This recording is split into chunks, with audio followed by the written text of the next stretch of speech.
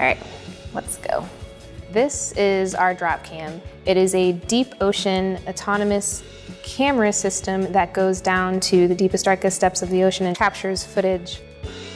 As an electrical engineer at National Geographic, my role is to help develop and design various features of the drop cam and to help support its deployment out in the field. When I was younger, I really enjoyed tinkering, and I wanted to be an inventor, and I wanted to be an astronaut, and I wanted to be an explorer.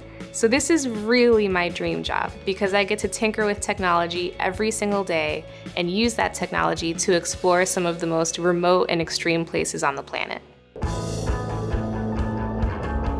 Standard operating procedure with the drop cam is to do a quick buoyancy test before we deploy it.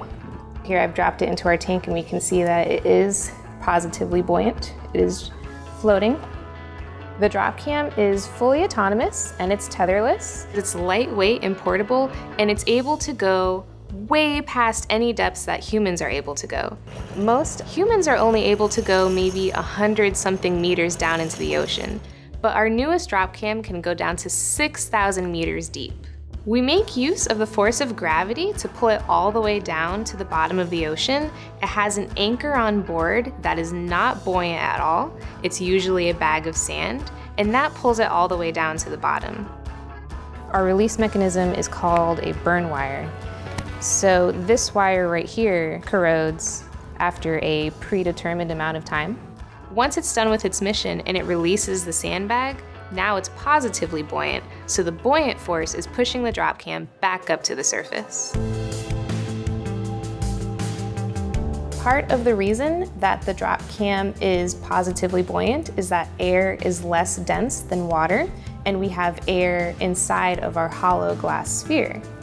So since the water surrounding the camera is more dense, it's going to be pushing up with a positive force. That's the buoyant force. The drop cam itself typically stays down anywhere from 2 to 6 hours. It just depends on the kind of mission that we want to program, and sometimes it can go for even longer. After the mission is done, it automatically releases itself and comes back to the surface. When it's at the surface, it has a radio transmitter on board that transmits a beacon that we can hear on our radio system. There's also a bright orange flag on top. So whenever we're honing in on the beacon, we're scanning the horizon for the orange flag. Once it's on the boat, we charge the camera, we download our footage, and we get it ready for the next deployment. It's such a challenge to design this type of technology, but that's what makes it so much fun, is because it's such a puzzle that I get to solve every day at work.